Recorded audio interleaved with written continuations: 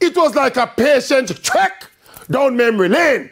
Two of the legends of professional prize fighting, Donovan Razor Ruddock and James Lights Out Toney, rolling back the years. Initially, it looked kind of clumsy. But as the bout progressed through the rounds, glimpses emerged as to why James Toney once held the IBF middleweight, super middleweight, and the light cruiserweight world titles. Also, why Razor Ruddock faced all of 7 world heavyweight champions, including Iron Mike Tyson, and in his heyday was considered one of the hardest punchers in the history of the game.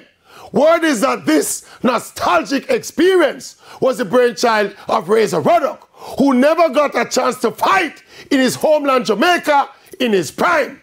Well, on Saturday night, Ruddock finally lived his dream, and all of us present lived it with him, in what basically was a tribute to these two boxing legends, James Lights Out Toney and Donovan Razor Ruddock, as they put on a show with some measured and mature rumbles in the sun.